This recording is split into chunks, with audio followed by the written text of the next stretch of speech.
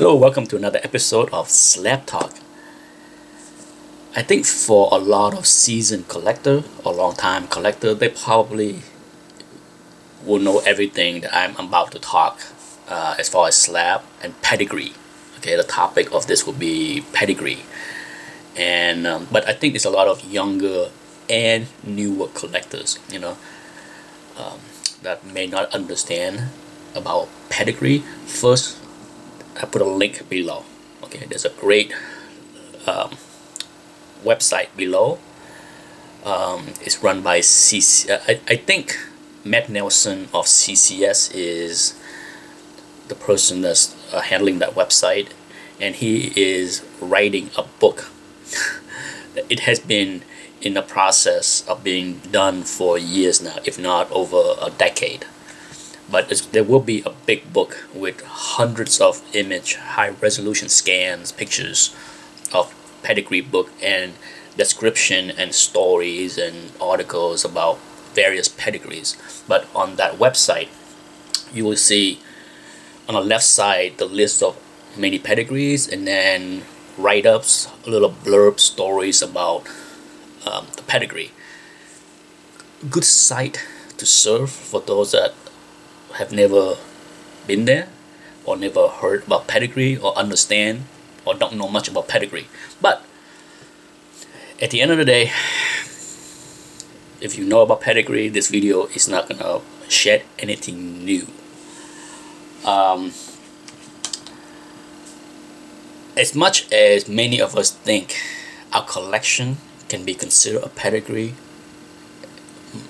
most aren't. Okay, most aren't, because I think there's a lot of misconception with what is considered a pedigree. First and foremost, it has to be something that collector bought off the rack over the years. It can't be something that for example, if any one of us hit the lottery, okay, and go out there and buy high grade silver age keys and golden age keys, that's not a pedigree. It's a collection. It can be like a Nicolas Cage collection. Okay, he went out there using his wealth to buy a bunch of big golden age keys for the most part, and then you see the note on the label from the Nicolas Cage collection.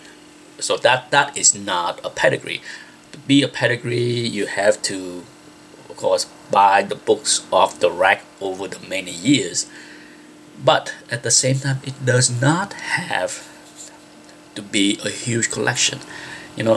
There's a lot of big collection that have thousands of books bought off the rack by the original collector, but because it's missing key books. That's the thing. Keys. It has to have keys. Okay, it can't be 10,000 books of bronze. It doesn't get there. But if you have a bunch of keys, silver age, golden age, then that play a bigger part. The size of the collection play a smaller part than the quality of the collection. Okay, so you can have a golden age collection. On top of my head, okay, I did not surf the website and study up on all the pedigree for this video, but I think some of the golden age collection, like the Billy Wright or the Crippens, don't have 5,000 books. I think the Billy Wright collection, the Billy Wright pedigree, might have something like 300 to 400 books, but there's a lot of golden age keys in there. So that's how it got the pedigree designation from CGC or CBCS. For those that buy a lot of books from quality comics, you're probably familiar with the Tongi Farm collection. Okay, the Tongi Farm collection is huge. It's supposed to have like 7,000 books. Is in this little nifty postcard that they include in the books when you buy a Tongi Farm books. It has 7,000 books. Mostly, I think there's some silver age. There are mostly bronze, from what I don't study up on the books, but it's not flooded with Silver Age keys. It is missing a lot of big Silver Age keys, and I think that's probably play a big part in why it did not or has not got a pedigree designation. Just my guess. You can't have a collection of original owner, okay? Because this is an original owner collection of 7,000 books, many high grade. Sadly, many were stored in poor condition, so the page quality of this collection is in line with, say, the Savannah pedigree with a lot of cream page, because the Savannah pedigree was stored in the attic in a hot and humid environment of Georgia.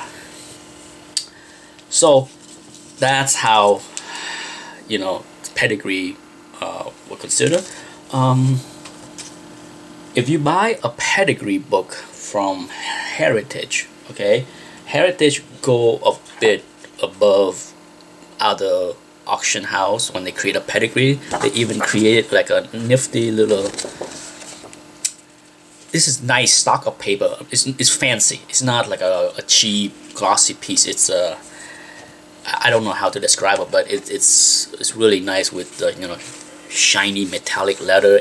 It's embossed, but you know, whenever you get a book, whether it's a raw book or a slab from this collection, from this pedigree, you get these things, as well as the Savannah pedigree. See, here's an example of some Savannah card that I have from buying some raw books over the years. I bought them when they first came out a couple years ago. I have not buy anything.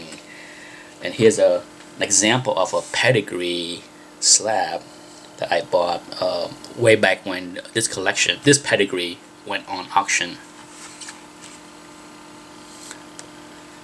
9.8, okay, stunning beauty.